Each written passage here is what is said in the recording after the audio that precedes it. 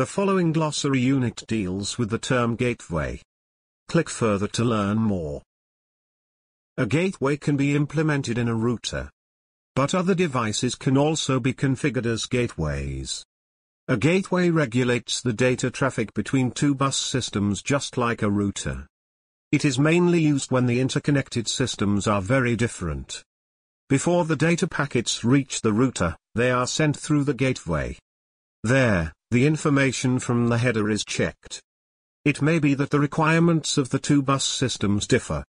Therefore, the protocols, addresses or speeds used may have to be converted. The data packet can then be sent to the router, which sends it to the other bus system.